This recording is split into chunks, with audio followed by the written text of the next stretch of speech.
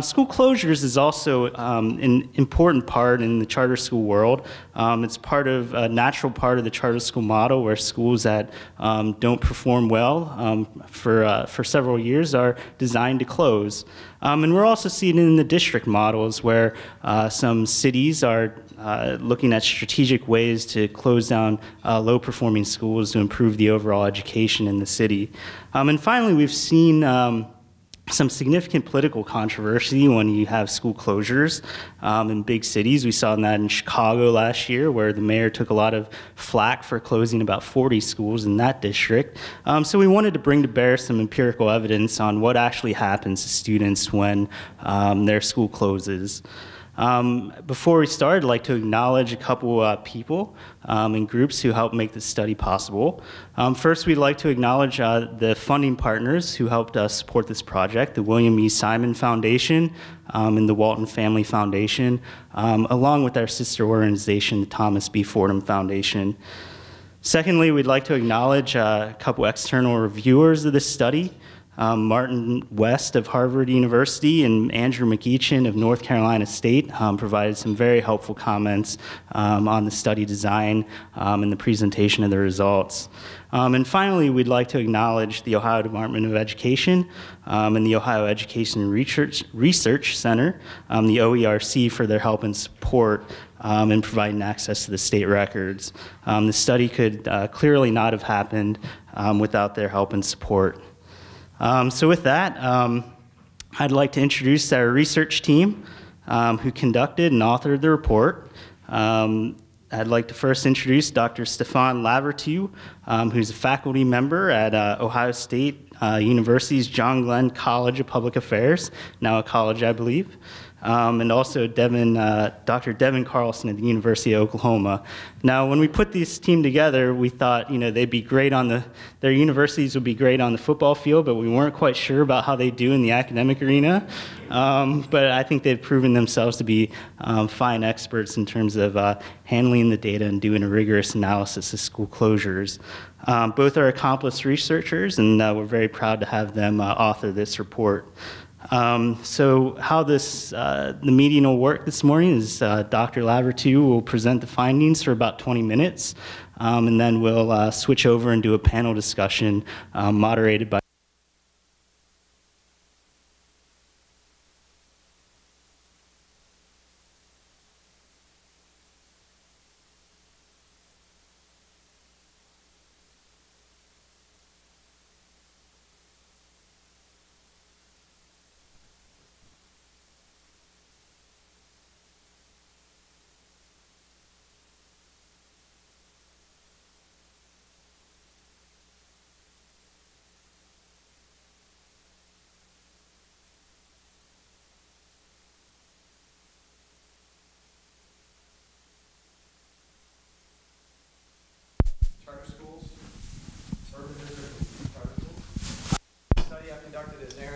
with Deven Carlson, University of Oklahoma, and he'll be participating in the panel in a moment.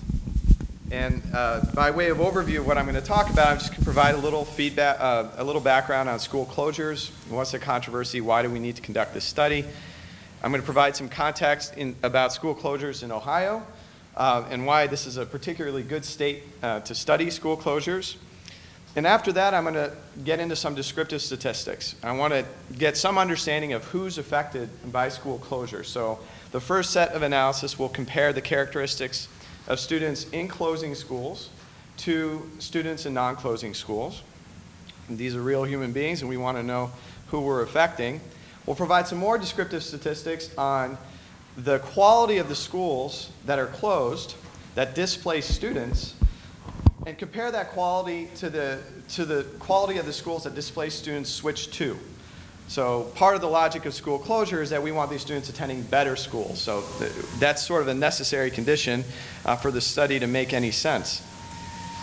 And finally, I'll get into the meat of the analysis, the impact of school closure on student achievement. I'll spend a little bit of time explaining to you how we were able to estimate this quantity in a convincing fashion, at least as far as the reviewers are concerned and we're concerned, and then provide some conclusions. So school closure increasingly is a strategy for improving achievement. We've had school closure forever, as long as we've had schools, right? Consolidation movements involve closing schools, oftentimes because they're under-enrolled.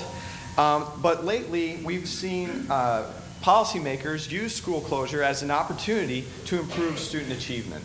Student achievement has been a key consideration in what schools are closed. As Mr. Churchill mentioned, urban districts with declining enrollments have engaged in this sort of closure more often than they used to. Cleveland got a lot of publicity because of its plan to close low-performing schools and to reinforce better-performing schools. And as Mr. Churchill mentioned a moment ago, school choice fundamentally is about getting rid of bad schools and propping up the good ones. If you can hear me, I'm just going to get rid of this. Thank you. And the school turnaround model includes, as one of the models for turning around schools, closure, or at least switching to charter schools. And the logic of school closure is fairly straightforward. Displaced students will end up in superior schools because you're getting rid of the worst schools. And so that what's left are the better schools, and displaced students, therefore, will have access to a better education. And the resources can be reallocated to those schools that are implementing practices that are shown to be working. So the logic seems very sound. But the policy is controversial. Every year in Ohio, we see articles in the newspaper when some district is trying to close down schools. Communities are concerned about it, maybe because their property values or some other impact that it's going to have on their community to get rid of a school. Maybe that's a place that people congregate. There are all sorts of political concerns, and we hear about them all the time, and sometimes we're not able to shut down the lowest performing schools. Other considerations trump achievement. And one of the biggest considerations is concern for displaced students. We have very good reason to believe that school closure could harm the achievement of displaced students. We know that student mobility has a negative impact on student achievement, that it can take 2, 3, 4 years for students to recover from the disturbance that occurs from switching schools. And we know this from studies that look at natural transitions between elementary and middle and high schools, natural grade transitions that lead to different schools. So we're confronted with this trade-off, right? We have potential academic improvements because you're switching to a better schools, or displaced students are switching to a better schools. But then perhaps the mobility is affecting them as well. And so the question is, what's the net impact? Is there a net positive impact to closing down low-performing schools? And that's an empirical question. We just need to go find out. And we have very little or negligible evidence about whether or not that's the case. So there's a handful of studies done in a handful of cities, and they show negligible long-term impacts on displaced students, or null impacts on displaced students. But some of these studies indicate that school closure could be beneficial if the schools that are closed are sufficiently low quality. If the difference in quality between the closed school and a displaced student's new school is so great that it can overwhelm the negative impact of movement. So we study Ohio school closures, and that makes sense for a number of reasons. One reason is that there are a lot of closures in Ohio. Like other Midwestern states, we've experienced significant population decline, especially in the urban areas. And because we have half-empty schools, we need to close some of these schools, just economies of scale sort of thing. We've also had tremendous growth in the charter sector. We have something around 400 charter schools now, whereas there weren't any in the 90s, right, in the mid-90s. And increasing the supply means that we've increased competition for traditional district schools, so enrollments might decline further. But also now we're introducing another type of school closure, charter school closure. These schools are competing with district schools and with one another, and low-performing schools or other schools that struggle to get their student enrollments might shut down. So we have a lot of school closure going on in 2 different sectors in Ohio. And of course, there's all sorts of other reasons to close down school, but those are the reasons I'm emphasizing. So there's other advantages to studying Ohio. we have multiple large urban areas. So these other studies we mentioned focus on Chicago, or primarily Detroit, or Philadelphia, or Pittsburgh. We have multiple large urban areas, and so we can have a separate estimated effect for an urban area as opposed to a charter sector or rural area. And of course, we have a large charter sector, which, unlike other states, allows us to estimate the impact of school closure or charter school closure separately. So the focus of this study is the closure of elementary and middle schools from 2006 to 2012. We focus on those closures, elementary and middle, because those are the grades for which we have test scores in consecutive grades in reading and math. And I'm referring specifically to Ohio's academic achievement assessments. We examined the impact of closing 120 district schools in the Big 8 districts: Akron, Canton, Cincinnati, Cleveland, Columbus, Dayton, Toledo, and Youngstown. 78 charter schools, and it's impressive that we're able to do that. And we're focusing on the impact of displaced students. We're not focusing on the impact of anybody else but the displaced students, although we have some things to say about the impact on the receiving schools. So first, as promised, some descriptive statistics. What are the differences in the student characteristics of students in closing schools and non-closing schools? And in the report, we look at various characteristics.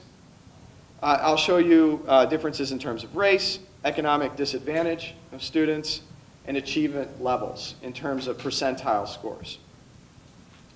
And I'm comparing schools in their final year of operation to schools that are not in their final year of operation.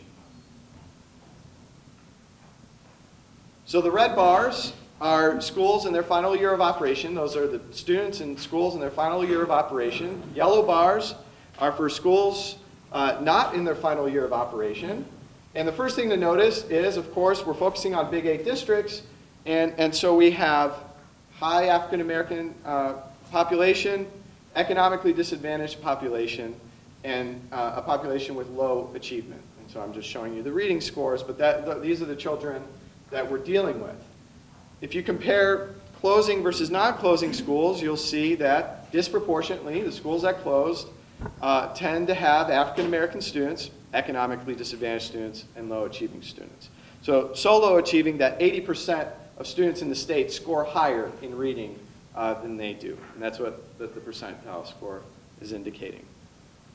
So over 90% economically disadvantaged. And here it is for charter schools in our sample.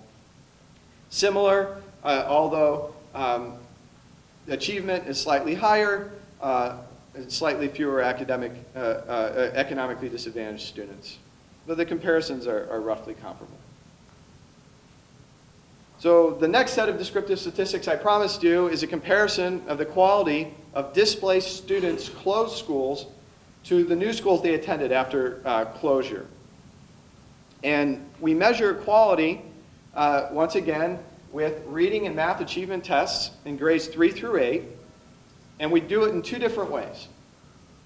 One is achievement levels, like proficiency rate. We're used to thinking about what percent of this school's students are proficient in math or reading. If you have a child and you want them to get into a good school, maybe you want them to have high achieving peers, and that's something you care about, but that's certainly something we pay attention to. But we also know that this is a problematic measure because proficiency rates or absolute achievement levels include entire educational histories that a school might not be responsible for. So something else that we look at is achievement growth, right? Similar to the value added that Ohio Department of Education calculates, the idea is to capture year-to-year learning gains of students because you're basically accounting for that educational history and trying to isolate the contribution of schools. And so perhaps that's a better measure of school quality, depending on your purposes. And again, we're looking at percentiles. We're comparing schools to other schools this time, however. So if you're at the 5th percentile, that means that 95% of schools are doing better than you are, than these schools in terms of reading achievement or growth. And as you see, closed schools had lower achievement levels in absolute terms, and lower achievement levels in terms of growth. right? Lower quality in terms of academic growth than the new schools that displaced students switched to. In other words, displaced students went to better schools on average, and so the logic of school closure could possibly work here. If we find an effect, we have reason to believe that this is one of the mechanisms that's causing a positive effect of school closure. And here it is for charter schools. The difference is even more dramatic. If you look at academic achievement growth as a measure of quality, the closed schools scored about the 12th percentile in terms of academic growth, but the schools to which displaced students switch is around the 35th percentile. That's a dramatic change in improvement in the school's quality that displaced students are experiencing. This figure just tells you which percent of displaced students end up in superior schools according to the absolute achievement level, the red bars, and growth, the yellow bars. And as you can see, in Big 8 schools, we have 60% of displaced students almost end up in better schools, and it's almost 70%. In charter schools, whatever metric you decide to use. So we have reasons to believe that charter school closure in these urban areas and charter schools could have been helpful in Ohio during this time period. So let's get to the meat of the analysis. What is the impact of school closure on the achievement of displaced students? So what we're going to do is a comparison. We're going to compare students who attended schools that would ultimately close, or that would ultimately, students that would ultimately experience a school closure, to students that didn't experience that school closure. And we're going to compare them in the two different sectors separately. So we have comparisons among students that would experience closure and that would not experience closure in Big 8 district schools, and a similar comparison within the charter sector, so that we're comparing apples to apples. Importantly, we want to account for the educational histories of these students for the very same reasons I mentioned a moment ago, because we want to make sure that when we're making comparisons, it is apples to apples. And so what we're really doing is comparing how students were doing before a closure event to how they did after the closure event. And we make that very same comparison for the students that didn't experience closure. How did they do prior to the closure event? How did they do after the closure event? And so we observe these students in parallel, and we can compare their gains 1 year after closure, 2 years after closure, 3 years after closure, in comparison to how they were doing 2 years before, 1 year before, or the year of. And if you read the report, we really went to town making these comparisons in every way possible to make sure that these results are real. Finally, the way I'm going to report the results is in days of learning. Credo's popularized this method. In the report, we tend to emphasize standard deviations, which mean very little to anybody intuitively. Days of learning assumes that there's 180 days of learning in a given school year, 180 days of school, and we try to capture the effects in terms of the proportion of school time that a student might have needed to catch up to another student, essentially. So in days of learning, what kind of advantage did one student population, the displaced students, have over the non-displaced students, those who experienced closure and those who didn't experience closure? We can express the difference in their achievement in terms of how many days it would have taken for them to learn that much content in a school year. So I'm going to show you a figure that presents those differences over time, 1 year after closure, the closure event, 2 years after the closure event, 3 years after the closure event. And what you're going to be seeing is a comparison in the achievement in terms of days of learning of students who experienced closure compared to those who didn't. If the bar is above the 0, the x-axis, it indicates that there's a positive advantage to closure. If it's below, it indicates a negative impact of closure, because that's how we calculated the difference. Closed school students minus non-closed school students, or non-displaced students. So here it is for the Big 8 districts. Remember, we did the calculation separately for the two sectors.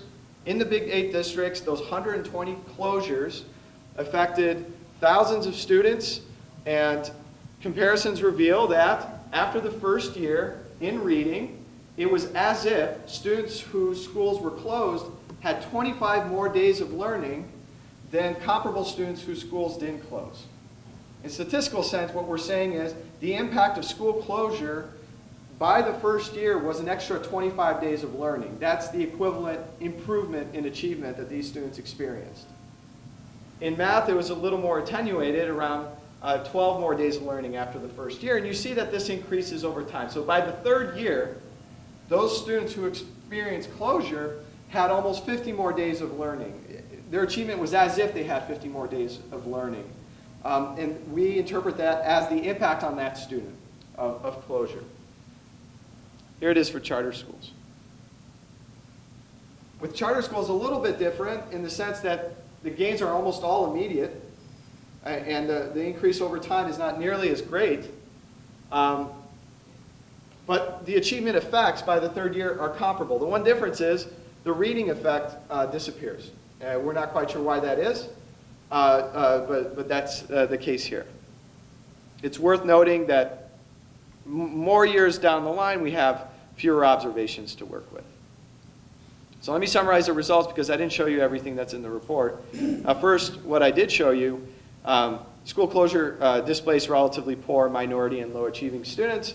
We focus on urban districts, but the students that experienced closure were even more poor and low achieving than those students. Displaced students typically ended up in better schools, although a large fraction didn't, right? You can flip it around, but the majority did. And they had larger achievement gains. What I didn't show you, and what we find in the report, which is evidence that the mechanism of school closure is underlying some of these results, is that when we limit the analysis to students that switched to better schools, the achievement gains were even greater, much greater than the days of learning I just showed you. And the achievement effects for charter schools in reading do not go away in the third year. So when these students are switching to superior schools, we have very large sustained effects. So to some extent, what I showed you was relatively conservative in terms of the estimate. Concluding thoughts. If you're concerned about student achievement in reading and math as measured by Ohio's achievement assessments, clearly closing low-performing schools seems to have a positive impact in these primarily urban environments where charter schools operate. We have reason to believe that this would work mostly in densely populated areas, and the most credible analysis we could conduct was in these areas. We also did some analysis on the rest of the state, not as credible because we don't have apples-to-apples comparisons, but the findings were sort of negligible. We had some positive, some negative, and they sort of washed out. So we can't say much about school closure outside of densely populated areas, but that's our focus here. And it makes sense. Densely populated areas have more options. Some caveats. There's disruption to absorbing schools that take in teachers, staff, and students from those closed schools. You can imagine that the more students they take in, the more disruption there is, and there might be some tipping point. We observe a little bit of that, but some studies indicate that that's short term, so we can't conclusively say anything about that. And of course, schools need to be sufficiently low quality. If you're trying to close low-performing schools, but all of your schools are roughly comparable, then you might not get that big jump, and you might not get that improvement in achievement that compensates for mobility. Thank you.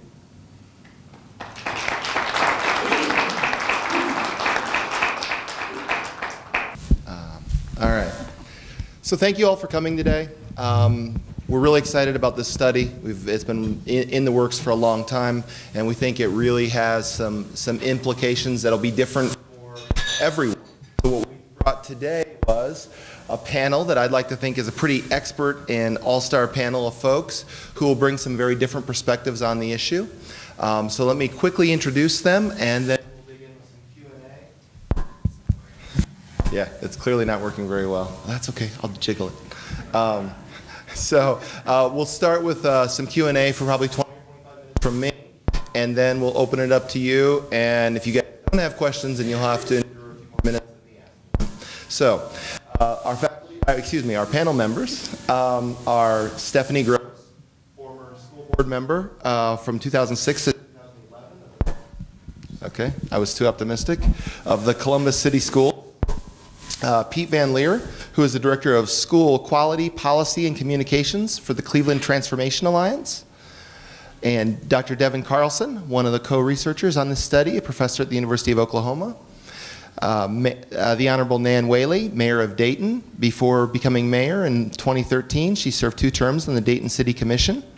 And Tracie Craft, the Deputy Director of Advocacy for the Black Alliance for Educational Options. All right, now they've got long resumes. You can find them all online. I'm going to just jump right into questions. First question, let's start with Deven. Were you surprised with the findings, particularly given what you know about mobility, school closure research, and the like? So, I don't know that I'd say I was surprised. I was really curious about what we were going to find. The mobility, the negative effect of mobility is one of the most well-established findings in the education policy literature. But on the other hand, the effects of school quality are really well established. Eric Hanishek and other scholars have shown that attending a very high quality school can lead to much better outcomes than attending a lower quality school. And so once we saw that the improvement in school quality was so substantial for our students, for the students we studied, I wasn't that surprised that the effects of closure were positive. In a sense, it was reassuring. It would have been a little disconcerting to see such a big increase in school quality, but no attending or no increase in student outcomes as well. So in a sense, it was reassuring, and it satisfied my curiosity going into the study. Great, thank you. All right, I'll jump in with another question, this one for Tracie. One of the findings I think some people will find surprising, many people will find disturbing, is that the students affected mostly or disproportionately are often low income, minority, low achieving students. And as an organization that advocates specifically for, especially African American students, what are your thoughts? You know, it's such a difficult balancing act. You're saying, wow, a certain group of students are more affected, but wow, student achievement improves. So sort of what is your reaction to the research? Well, I wouldn't say that I was surprised. I would say that from a parent perspective and an organization that we really do try to connect with the communities that we serve, and specifically low-income and working-class Black families, what we found is that when parents know better, they do better. And so when you're closing or making the decision to close low-performing schools, it's important for us because one thing that I found interesting is, and we maybe didn't do any research on this, but I was thinking about it as I was reading through the report, what the impact on parents is. Because when we're finding that our school, a school that maybe generationally we've been sending our families to, our children, this is an established building in the community and we connect with it, sometimes we are disheartened that the school is now closing, but what BAO does as an organization working with parents that are in schools that are now closing is we make sure that we bring them to the conversation. So when we're explaining to them how we got to this place, why we're here, it didn't happen overnight, here are some things that you can do now that the school is closing, here are other options, and educating them about what the options are seems to lend itself to the children doing better in the next school that they're in.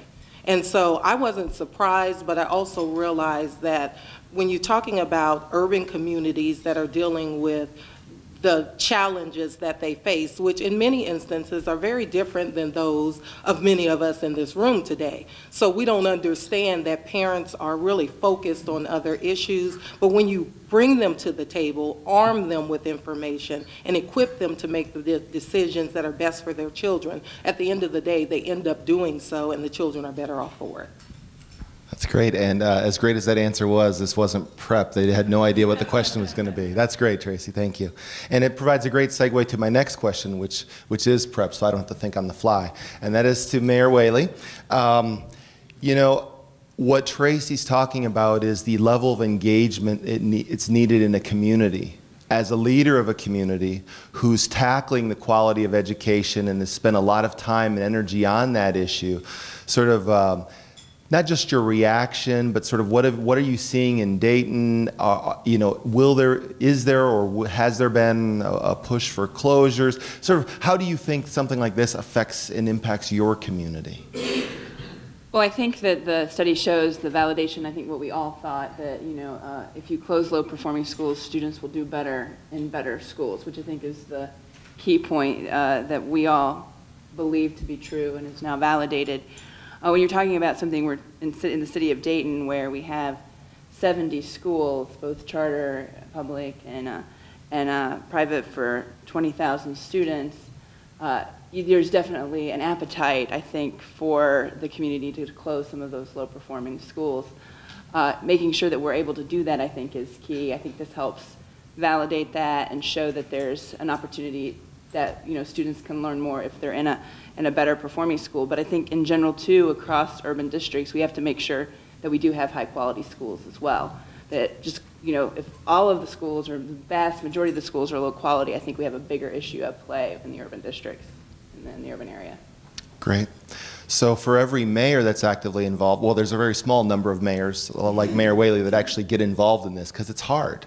But almost every school board is actively involved in this or has to confront these types of questions. So my next question is for Stephanie.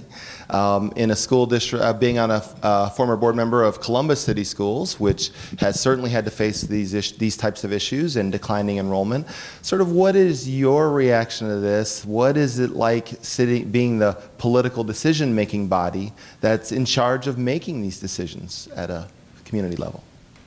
My initial reaction to the study is that it's not surprising at all. Schools are generally closing, as you point out, because of declining enrollment. Enrollment is declining because people aren't choosing that building. And typically, they're not choosing a building based on quality.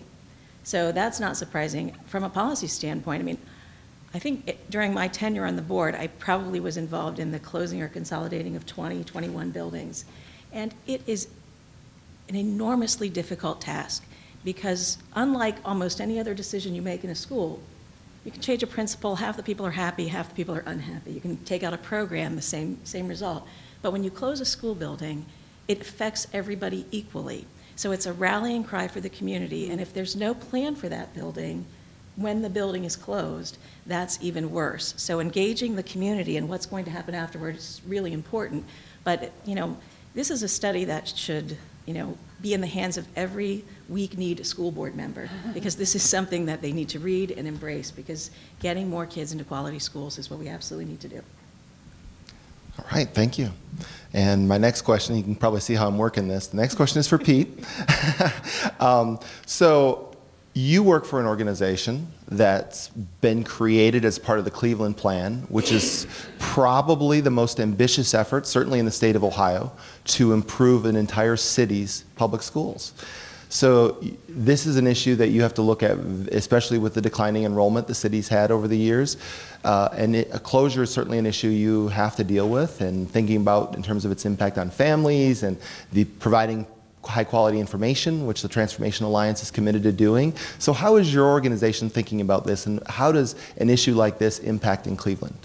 Well, certainly, I mean, as you know, there a lot of schools have closed in Cleveland, and it's really a core piece of what we see as our role. You know, our two of our primary goals are increasing the number of quality seats for students in Cleveland, so that's opening new schools and repurposing lower performing schools, but also eliminating failing schools is a big piece of it. So we see our role as really important in this, because I think it's sort of touched on in this report, you know, so we see the evidence that kids are going to higher performing schools and doing better. Well, we see our role, we're going next week, for instance, to a closing charter school, holding a school fair for the families, and bringing in some different charter and district partners to say, here are some of the options, the higher quality options in your area, in your neighborhood, that you could attend. So rather than leaving it to just whether the management company or the knowledge of the parents, we're really trying to provide them through our information on the schools, you know, where might you be able to go? How can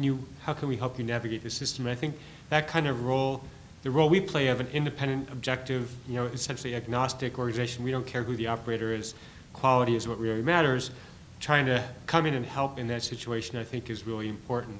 So we see, that's a huge role for us to be able to help those families on that basis. And the more we can do of that, I think it's better, to have that kind of focus on when a school closes rather than just leave it to the interested parties, but to have somebody come in and really try to help those families, achieve these. I think there's also the question to me of like higher performing versus high performing, right? I mean, so we're really trying to raise up to the highest performing schools, and if we can find those students in the low performing schools, the closing schools, a home, a new place, in the highest performing schools in the city, that's only going to help them, it's going to help the city as a whole. So this is a really interesting report, and it fuels our need to like really reach the families who are affected by closure. That's great. Thank you. Tracie, you look like you're ready to say something. Go ahead. Well, I was just thinking about it from that angle. And while I personally feel that, school closures are really just a part of the work that we do, because at the end of the day, I see it as another opportunity to hold schools accountable for what they open their doors to do. And so if at the end of the day they're not meeting the needs of the children that are housed there, then we have what I see as a moral responsibility to close that option and offer other options to families. But then when we talk about going into the community, it really is about bringing the community into the conversation, because while the experts are making those decisions, there's still the results of those decisions are impacting our children, and particularly low-income and working-class Black families. And so what I liken this to the work that I'm doing now in Memphis around school closings and kind of the whole matching process. And what we found is that communities feel like this is something that's been done to them, without their buy-in, without their say. And so the more that we approach school closures with the understanding that, yes, we have to make these difficult decisions, but we can't do it alone. And again, I go back to bringing the community, the parents, the business leaders, all into the conversation, because their voices do matter. And at the end of the day, they're going to be the ones that are impacted by this change. So we've got to make sure that when we're making these decisions, that they're a part of the process, and that we really do listen to their voices as the decisions are being made. That's great. Mayor Whaley, I think you touched on this a little bit in the answer to the first question. But the stat you gave was pretty startling. You've got 70 schools, 70 plus schools with 20,000 students. So as we do the math, some probably faster than others. You've got a lot of schools that are likely under capacity, most likely in your community. So, as you're thinking about this, and I think what the study shows in parts of it is it makes recommendations and it says, look, this is really difficult to do, and it's really difficult to do politically. How do you even begin to tackle an issue like this? Because, as Tracie said, people feel it's done to them rather than being done with them or for them. So how are you thinking about that type of issue? Well, when I was elected mayor last year, we started a citywide effort called City of Learners, and we had around 12 listening sessions across the city and broke into 5 different areas. One area was high-quality schools, and on that committee, and we heard from across the city some of the priorities that the community wanted, to Tracie's point, to make sure that we had, frankly, community buy-in to what they defined as what did they want their education system to look like. So the High Qualities Committee has a charter and public and private and the business community together, really tackling what is quality in Dayton. And I think once we establish, and they're in the process of that, and that's a tough conversation to have, and there's a lot of back and forth, but that will be established this year. And then once that is established, everyone has agreed this is what quality is in Dayton. And having both charter and public in the system, the school system at the table about it, I think is very key, because we need everyone to agree this is the value we're going to set and this is what it means, and we'll do these certain actions as a community for the schools that want to buy into turning around, and then we will have conversations with those that won't. But I think that Tracie's point is so important in that, because it can't be just like some secret group that quickly does this. It has to be open, it has to be transparent, and I think it will be very difficult. But when you have the number of schools that are under capacity that aren't performing, you have to do something, I think, and I think that's the key for Dayton in its future. That's great. Stephanie, back to you. So Columbus is, and we again mentioned this a little bit in your first remarks, Columbus is a little bit further down the path in that they've made some closures over the years. Are they where they need to be? I mean, you're obviously, you live in Columbus, you have experience. Is there more work to be done in this city to try to drive students to higher performing schools and potentially utilize closure? Yes, absolutely. I mean, she's trying to save us time. You're right, though. I mean, I think that Columbus should get some credit for closing buildings. I think since 2002, more than 40 buildings have been closed or consolidated.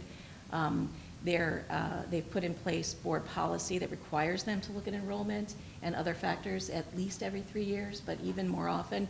So all of those things are great, but we still have buildings that are, in some buildings, unfortunately, that are brand spanking new, that are at 40% capacity and very persistently low performing. And we can't afford that. I mean, half-empty buildings rob every other student in the district, in addition to being low performing for the children who are in them. So we've got to, I think, have a really difficult conversation about the buildings that we have, what we've done, and are we hanging on to buildings out of legacy? I think somebody mentioned that earlier, which is a tough thing to do. And when they went through a tough closing last year, I wasn't on the board, and there were high schools put on the list for the first time in a long time. So there's a high school that's on the list. They took it off the list as a result of community meetings. A lot of the kids from that high school would have been displaced to a lower performing building. Well, we can't do that. If we're still making those kinds of recommendations, we have not done enough yet. Right. Great, thank you. So the next question is for Pete. I think that, and when we released this study, everybody thought the very first few questions we got, especially from the media, was like, this is about charter schools, right? And I think you can see from the data that it's not just charter schools, that when charter schools close, there's a bump in student achievement if they're lower performing, but it happens just as much with district schools, which doesn't get focused on nearly as much. So Pete, again, with the city of Cleveland, how are you thinking about that? Because I know that charter schools tend to get the headlines, but I also know the district's been very active with their sort of portfolio management and trying to create, as I think you mentioned, really high performing schools, not just higher performing schools. So how are you guys thinking about it from the district perspective as well as you look to sort of improve the city's schools? Well, the district is very actively looking at they're closing 2 K-8 schools this year, low-performing K-8 schools, and they are also, at the high school level, they're doing more of the phase-in, phase-out, where they're phasing in some new models into existing schools, totally new schools, essentially, then phasing out the old schools grade by grade. So it's certainly a big part of what the district is doing there. And they have a sponsorship piece too to what they do, and they're strengthening that and looking at, they've chosen very strong charter partners for that piece of it, so that's another real, it's sort of both pieces go together, creating new schools, higher performing schools, and then closing the schools that are underperforming or the lowest performing schools. They do still, there's a question of like how many schools can or should you close at once, and somebody else mentioned capacity to take them in, and are there enough higher performing schools to find better schools for everybody? And that's a good question. There's a lot of work around investing in some of the lower performing schools and looking at the mid-performing schools, even how do you bring them up? And I think that's challenging work, but I think it's hard to talk about just the one piece separately by itself, but it's all connected, and the district is taking a very active look at how do they address their lowest performing schools.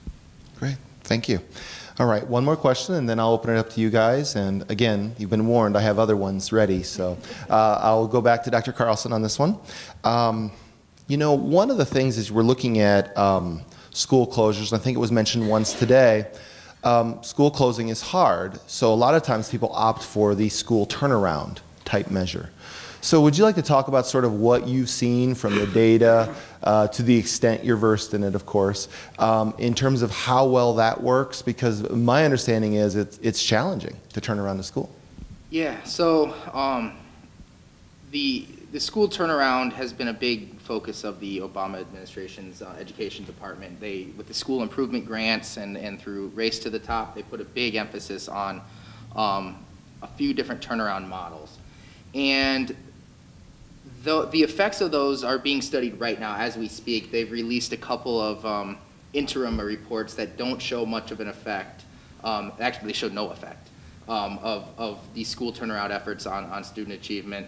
The final evaluation of that large-scale initiative that came out of USAID, I believe, is due sometime in the next year, but it's not been very clear about exactly when that will come out. But to date, the evidence on school turnarounds is not that strong, is my reading on it. It's a very difficult thing to do. It's a challenging thing to do, and there's not a whole lot of evidential base around it, but the evidence that does exist is that it doesn't have much in effect, those types of efforts. Well, if everyone's all pumped up now, thank you. All right, we'll go ahead and go with questions. So you have a choice. You can either go to the microphone or you can have me try to repeat your question so we can make sure we get it on tape. So it's your choice. Any questions? Sure. While a lot of the issue is about just getting to another school, it seems particularly strong findings in terms of getting to a better school. So that really begs the question of how, Stephane, you're operationalizing better schools, and to what extent does the panel kind of buy into that operationalization? All right. So if the research is stronger when a student goes to a better school, how are you operationalizing what a better school means? The researcher comment, and then to the panel. Deven, yeah, Deven, you want to take this? Sure. So we operationalized Better School in two ways. The first was the percentage of students who are a proficient or above at the school, the average achievement level in the school. And the second way was the school's contribution to student achievement gains over the course of the year. And it turned out that the way we measured it didn't really matter very much. The results were very similar across those two different measures of school quality. And whether the board or whether the rest of the panel thinks those are good measures, I'll let them. Was that the second part of the question? That's the second part. Does the way they're thinking about something being a better school, does that make sense to you with all of your experiences? I mean, I think perfectly, I think it does. I think the big conversation here is just in the urban districts, in the urban areas, making sure we have enough high quality seats, right? So it's, there's only one part of this equation really being talked about when you're talking about school closures, which is the hard part and the most difficult to the community. But if you don't have high quality seats, it's nearly impossible to make this move. And I think that's a much harder challenge in some ways to the cities. Any other responses? And I'd just like to add, I think those are great ways to measure a school's performance, but I go back again to making sure that the communication with the families that are now placed in a situation where they have to decide where next to send their child is our work on the ground is really about while we say that this school is academically performing higher than the school that your child was currently in, that's important. However, for parents, there are a lot of different or a myriad of reasons why they choose or have to choose a different school. So helping them to understand what their child's needs are in this process and helping them to choose a school that's going to best meet those needs is going to be just as equally important to their success in the new educational environment than it was in the previous. And I would just add to that, we have a program we call our School Quality Ambassador Program, where we're recruiting and training volunteers and able to pay them a small stipend to be sort of on the ground, along with our staff and other partners in the community, to be on the ground talking precisely about those issues. What is your best fit? What are you looking for? Because quality is, we think about quality in a certain way, we think about it academics. Not everybody thinks that way. There's a lot of things that people are looking for, whether it's students or families. We've done some focus groups on this issue, and it's really a complex picture when you start talking to folks in the community. And then, you know, there's the other thing that I think we need to talk about and that we run into all the time. So many people make a decision based on location. Is it close enough? Is it where I work? And that is really, and for many people, is the main factor. Can I get to my child to that school on time every day, pick them up when I need to? And so I think that's a real struggle for both charter schools and district schools. Like, how do you provide quality not only in, you know, citywide draw seats? For instance, Cleveland, there's a certain set of schools that are providing citywide choice, and with the district itself, there's transportation. Many of the charters also provide some form of transportation, but also that neighborhood focus and really providing those quality options at the neighborhood level. And that's, you know, just a lot of moving parts, but that is hugely important, because if a family can't get across town to the school that might be their best fit, you've got to have something where they can go. So. I just want to piggyback. It's a little different, I think, in Dayton, too. We actually see a lot of parents will move their children across town, a large number moving across town, but the decision is more on the transportation issue. If my cousin or my aunt can help with the transportation, so you're seeing big blocks of families in these conversations moving one way or the other. And I think that's been really fascinating, because it did come from like a more neighborhood focus. Being a city side elected official, you know, the neighborhood and how it connects to the schools has always, I think, been an advantage.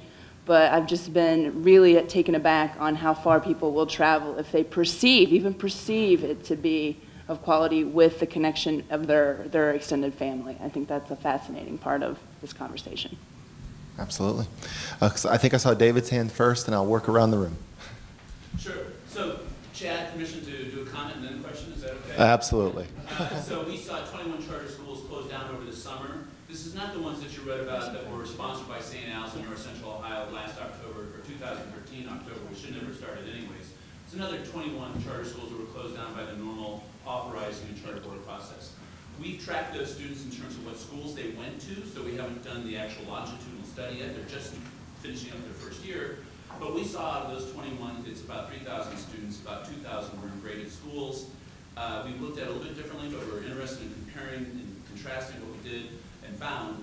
We found that the average of the schools they went to compared to the schools they left was a full proficiency grade higher and a half a grade higher on value add.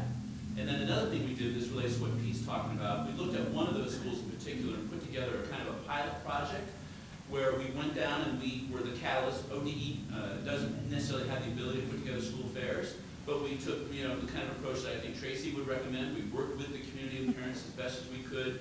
This was the school called BLT down in Cincinnati, a very difficult situation. We reported at the same time.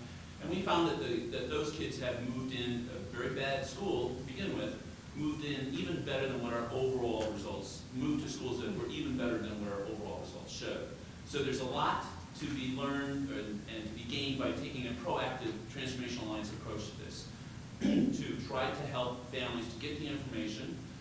So often I think that families come to school choice in moments of duress. The school they are used to is now closed, a moment of duress. And all of a sudden they're looking around, and just imagine if you have to buy a car when your car is broken down, how uncomfortable that is compared to when you're buying a car because you've had it for 5 years and are ready to move on. Then the second thing is that really, you know, there may have been data issues, because I know this program is growing, but the voucher program is a very important component of quality school choice. Stephanie, there's co-valedictorians at St. Francis de Sales this year. Both of them are scholarship students. One of them, a wonderful young lady who's on a full ride to Notre Dame. Her middle school was closed, public middle school was closed. That's what got her into the program. Her high school, if she had stayed in the program, the city program, would have been, I think, is it Brookhaven or Brookwood, that would have been closed this year. So she would have been closed out of 2 schools. You know, you should be happy for her in the sense that she's got a successful track. It's too bad that happened to happen to her in the neighborhood she lived in. 7,300 students next year, probably on a scholarship in Cleveland. It's the proficiency grade gains in Cleveland on the scholarship program are stunning. They're not consistent across the whole state, but it's a very important part of the picture. And I just, you know, again, I know there may be data reasons, but I certainly can say that for those that are policymakers and leaders in their communities, There's a lot of excess capacity at those schools as well. Cardinal Moody of Youngstown has 300 open seats in that city. I have looked at the data, the Dayton numbers, but I'm sure there's significant capacity at those schools as well, at least in terms of physical space. There's always the challenges of teachers and and other kinds of things that go along with running a private school. But that's just a thought. Perhaps there's some reaction. Yeah, I'd actually like to react to that. I mean, I'm a little bit jealous, hearing about Cleveland and hearing about Dayton. What we do lack in Columbus is a partnership where we don't try. I mean, I'm biased. In the interest of full disclosure, I sit on the School Choice Ohio board, so I'm very pro school choice advocate. Just get kids into good schools. I don't care what you call them. Just put kids in good schools. So we don't partner in Columbus. We rarely partner in Columbus with charter schools and with private schools that are offering vouchers. And I, for the life of me, cannot figure out why we don't. What is stopping us from putting a child into sales who's going to become a valedictorian rather than a school that's going to close in 3 years? Why do we think that that's a good idea? So I'd love to hear, about your partnerships, because for some reason here in Columbus, we just can't get to that yet. And it's unfortunate. It's just unfortunate. I just make a comment on the parochial schools, I call them. I don't know what they're supposed to be called now, but the Archdiocese of Cincinnati, I think, has done a great effort in really changing their mission and focus around these issues, specifically in Dayton. And I think we're seeing them, they're pretty full, is my understanding, anecdotally, not research-based, anecdotally, in our community, with new sets of challenges and actually some real tough discussions with some of their teachers in those schools, because it's a change in mission and a change in focus for the Catholic schools. We've had a great partnership with them, with the City of Learners Initiative. I think the first listening session was actually at one of their sites. And we've also seen that be a great advantages for the city in some of our neighborhoods to be able to have that choice for those students in those neighborhoods that have frankly saved some of our neighborhoods, and so we recognize that as well. So, I mean, it's not all easy peasy, right? I mean, public schools, charters, and private schools all sitting together. I think there's tough discussions, and sometimes you really have to push the conversation because it's easier to go around the conversation than go through it, and so we're still learning that. And I think all of the urban schools have to continue, the urban areas have to continue that discussion if we're really serious about making sure that our kids are going to be able to have great jobs. I mean, that's really what we're trying to focus on.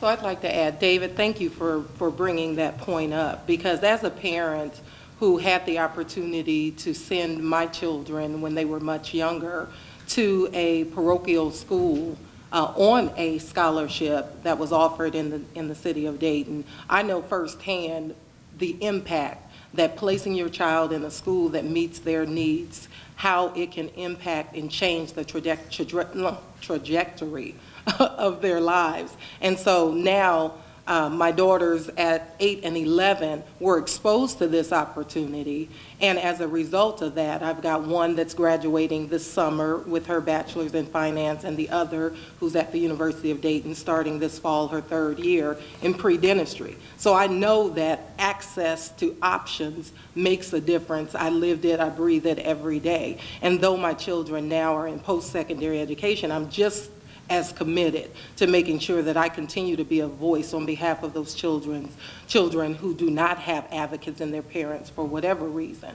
And so when we are working with communities, when we're talking to parents, when we're connecting with the business community, we're proposing, and that's the beautiful thing about being a part of an organization that supports all of the options. We don't have to limit ourselves to just charter school conversations or scholarship or voucher opportunities. We can bring the whole host of options to the conversation and really work directly with families to make sure that they're connecting with a school that's going to best meet their child's needs. Excellent point. Right. All right, I think I saw that. Your hand, sir? I've got a ton of questions, but I'll hold it to this one.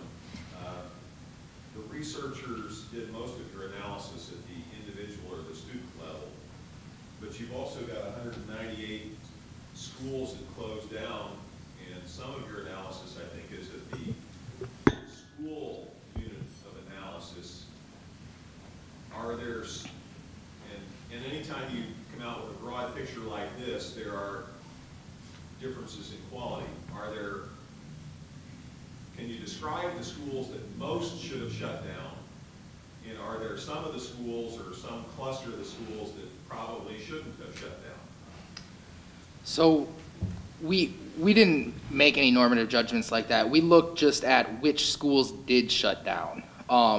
And we reported average statistics because we had to choose something to report. We could have reported schools at the 10th percentile, 25th percentile. We could have done a bunch of different ways. And there was a distribution on many of these characteristics in terms of percent African American, percent economic disadvantage. But I think the average provides an accurate portrayal of what was going on. The average school that closed was disproportionately African American, disproportionately economically disadvantaged, and disproportionately low achieving.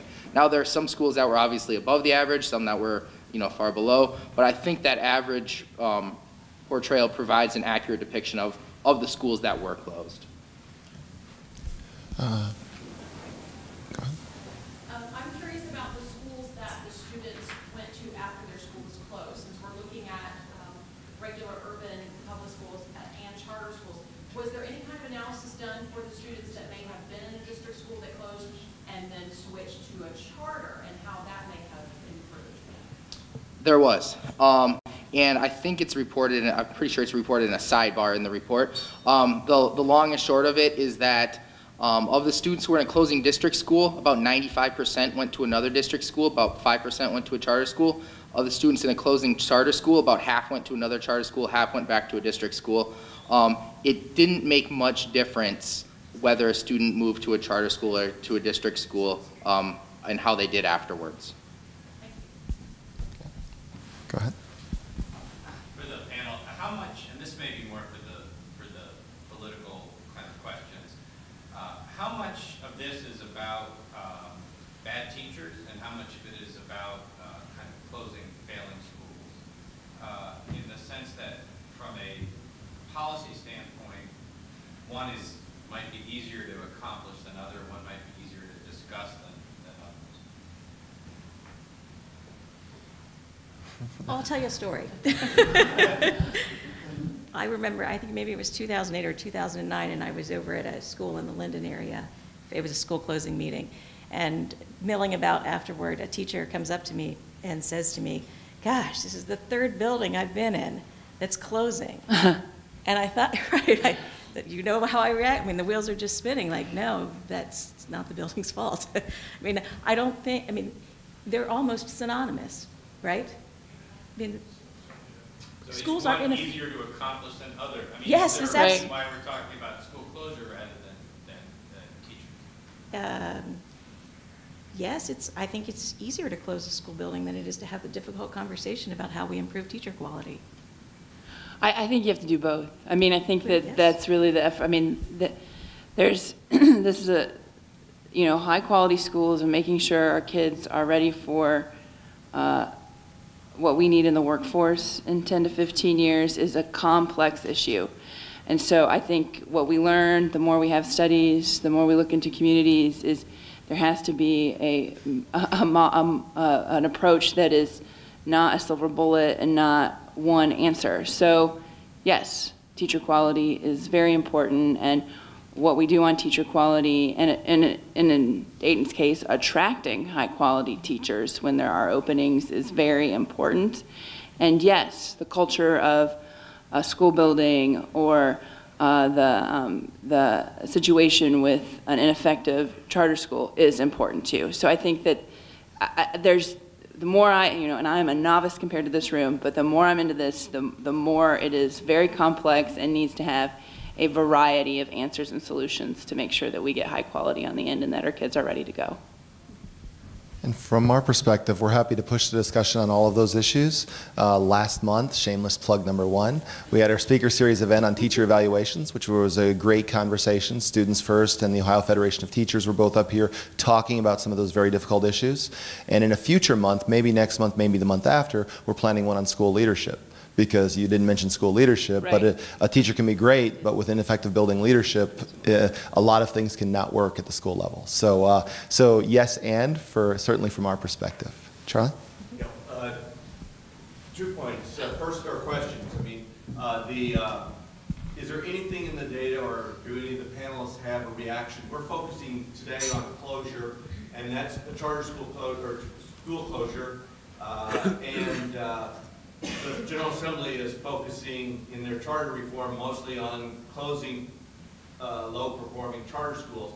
My question is, as David said, can we focus more on making sure low-performing schools never ever get open in the first place, never get the opportunity to serve 6 or 7 or 8 or 9 years worth of students who are badly served by low-performing schools, where we know in advance, or can we know in advance, I think we can know in advance, what schools are likely to not be very successful at all. That's my first one. My second one is, as a school board member in a suburban school district. While I live in Columbus, I'm a suburban school district school board member.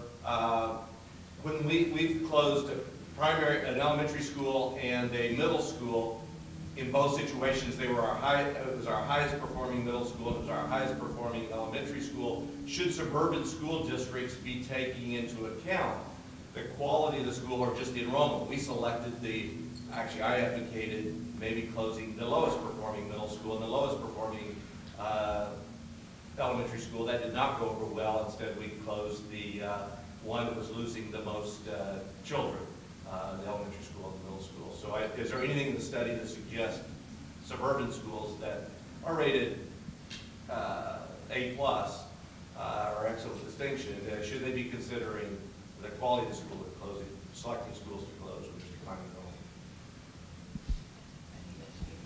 So, to that, I'll start with your second question. And if those students can go to a better school, then maybe. But that seems unlikely if you're closing among the highest performing schools. I mean, one of the key takeaways from our study, I think, is that the effects of closure are most positive when students move to a higher quality school. And so that, I think, is the key mechanism underlying everything that was going on in our study. All of our positive results is that, on average, kids went to better schools. And so that would suggest that from a policy standpoint, quality should probably be the primary consideration. It's never the sole consideration, but it should be a primary consideration when considering which schools to close, along with all of the other political considerations that need to be taken into account. Yeah. And as to your first question, I think looking at not allowing low-performing charter schools to open in the first place, I think that's really smart. My sense from the state is that there's a very strong push at the Department of Education and David Hanson and his group to really look at quality and to do what's possible to make that happen. I would say the focus at the state right now, both in the legislature and at ODE, on sponsor quality is actually very, very helpful and a step in the right direction. You know, in terms of, you know, really putting pressure, measuring sponsors and how well they do, how well their schools do, and really putting an increased focus on that. And I would actually tie that directly into this study. I'm wondering, okay, and maybe this is already in the works, but looking at, so how do sponsors handle school closure? What role do sponsors have? Can they help make sure the kids in those schools get to a better school? Can we incentivize that in the performance contracts? Maybe that's already in there. But I think that, just to tie what's happening, the promising things that are happening at the state level around charter school quality, particularly with the sponsor piece, I think this really can tie together, and there are ways to make sure that we do raise the quality of the charter sector. And I think there's also an impact on the district sector when you start doing that. So I really think there's a lot of connections here that we should be thinking about in terms of policy and how we strengthen the system. All right. Again? Yeah, given the relatively mixed findings on school reform, where they bring in new administrations, teachers, and all that kind of thing, and the findings of this study, does it suggest that as a fundamental explanation for what's going on, the disruption of social patterns, the social environments of schools, that is holding schools down, or the destruction of those bad social patterns by splitting the people and sending them all over the place, is one of the remedies? That's an interesting theory. And we were not able to test that directly, and I'm not aware of actually any study that tests that directly, but it's a theory that's consistent with the body of evidence surrounding school turnaround and now school closure in this context. And it's really interesting to think about how you might go about trying to measure that mechanism that might be at work. I don't think you can't say anything definitive about that specific mechanism with what we've done, but I think that's a natural avenue for future research in this area, though. I can't help but think about some of the high-profile no excuses charter schools, like say the KIPP model, where when a student enters there, it is a completely different culture, most likely from any other educational experience they've ever had. And when you look at the effects, you know, that those schools have had in terms of when they've been studied, it's pretty substantial.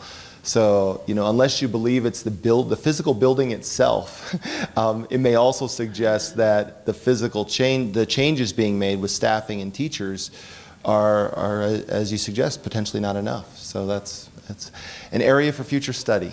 We'll look for funders for that report. Any other questions? Mark? I wondered, in light of the issue of school closings was very controversial in the Chicago mayor's race. And I wonder do we have new information on what has happened to children who went to those closed schools and then went to other schools? What are the facts as we know them now? Yeah. Are you familiar with the study, Deven? The Chicago work? Yeah. Yeah, the Chicago work is not, the effects are not as positive as what we find here. It's largely negligible, that there's really no difference. There's no effect of school closure on student achievement in Chicago. And it might be, they didn't look as clearly at school quality, but that might be a potential explanation for the two differences, the difference between our study and what has been found in Chicago. Yeah, go ahead. My understanding also, those are the studies that were able to look at achievement. And correct me if I'm wrong, because the recent report I haven't taken a look at. Yeah, so are you referring to the previous reports that we cited in our study, where they looked at achievement? It sounds like the new reports, they just, based on the recent closures, they just looked at where the students went, but they weren't able to estimate effects like we did. Is that your understanding? Yeah, I think that's accurate. What they've shown is they haven't had time since the closures were last school year. What they've shown, though, is they analyzed where the students ended up. And they did end up going, in many cases, to higher performing schools. So maybe 2 or 3 years from now, they might want to, hire some researchers to go in and study and see if they get similar results, because this kind of test, if it plays out in Chicago as it did in Ohio, then you may very well see a similar impact in Chicago. The mayor's got 4 more years, though, so he's okay, I guess. He won. Matt? So going back to the teacher quality issue, I was just wondering, what happened to the teachers and possibly also the school leaders of the traditional district schools that closed down. Did those teachers have to reapply to go to a different school, or were they, because of their contracts, forced placed into other schools? Because you were talking about a teacher that was at 3 different schools that closed down. So to me, that just brings up the subject of forced placement and also equitable access to high quality teachers. I guess it would depend on the district and the contract agreements that they have in place. But, by and large, we have a lot of really effective, high-quality teachers, and we have some that aren't. And the teachers who aren't, who have seniority, can get placed before younger teachers who might be more effective. And we see that happen. We see it happen in Columbus. I can't speak to any other district, but our contracts in Columbus, negotiated between the board and the union, allow for that to happen. So in Columbus, the teachers were forced placed into new schools? Forced place is not the phrase I would use to describe it. It's, what's the phrase I would use? Article 211, I think, is what we call it in Columbus. Maybe not as harsh sounding, I suppose. But yes, if a spot is open and you have seniority, you can go into that spot. And I haven't looked at this issue precisely in Cleveland, but one of the things that Cleveland Plan has done is change that equation a bit. I mean, seniority is not in Cleveland is not used to the same level as it is maybe in other places. So that's starting to change in Cleveland. I know they've really been looking at how they can keep pushing on that. All right. Let me ask one final question, and then we'll call it a morning. And it kind of came up, and many of you mentioned this, so whoever wants to, feel free to jump in. Closing schools, this report says, you might have a different impact than what was originally anticipated, and kind of a little bit against conventional wisdom. But the challenge is really, if you really want it to pay off, is having high quality schools. You mentioned the barriers or how difficult it is, and I think each of you have had probably this challenge in front of you in both the district and charter side. Sort of, what are your thoughts about creating schools? Is it more difficult in one side or the other, or sort of what's that plan look like? Because at the end of the day, we can't close our way to success if we don't open new schools that are high performing or that have the potential to be high performing. So, any final thoughts to send us off? Well, I think what's key, I mean, we have a couple of high-performing charter schools and a couple high-performing district schools in Dayton. We could use more. The key is, I think, just, committed building culture and committed teachers in that effort. And for us in Dayton, just with the sheer number of schools, I think we're obviously lacking some focus. And to put focus around high-quality seats and put focus around defining quality in our community is going to be, I think, really key for us as we try to move the needle on these efforts and make sure that our kids come out ready to earn a decent wage. I think that's where the focus is. So, you're right, you can't close your way out of it. It's a key ingredient, as well as teacher quality, as well as having the partnerships in the community for adult engagement. I mean, there's lots of pieces, I think, that are really key to this, but the attitude, and it's so easy for us in any kind of public answer to say, this is the one answer. There is never one answer for a public problem, and so we have to use a lot of different pieces to make sure that we get to the end goal, which is making sure that we have, high quality schools for our kids to go to in urban centers.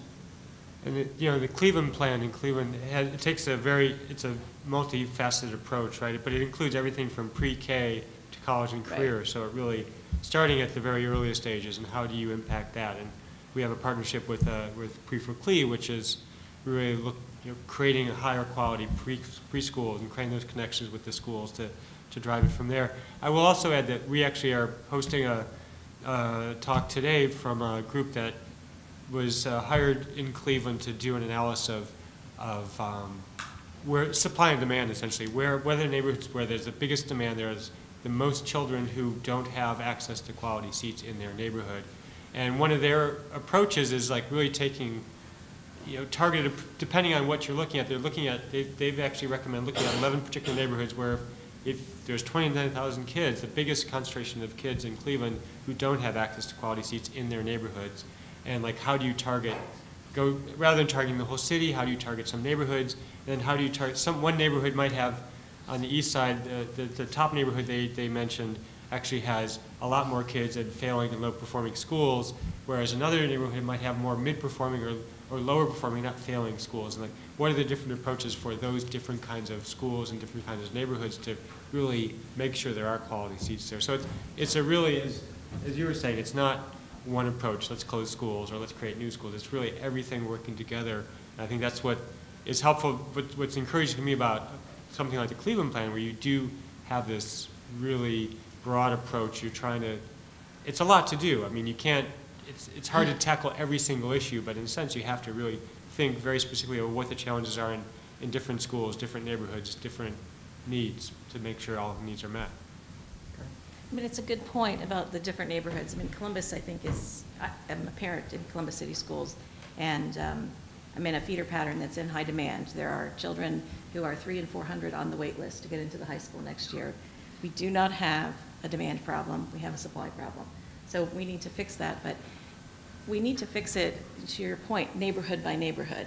We can't just say, well, let's just have universal preschool, because my neighborhood really doesn't need universal preschool. So we need something else, or we need something different. We need support for our STEM club that gets no funding from the district, rather than that. So And to say, too, the community needs to start demanding better quality from the district. We're at fault as parents every time we don't complain about a poor performing teacher, or we don't complain about not having, access to more challenging classes. So the community, and as a member of the community and a parent, we need to take responsibility too, and not just leave it at the door of the school board and at the district. Well, thank you to all of our panelists. It's a great discussion this morning. Thank you.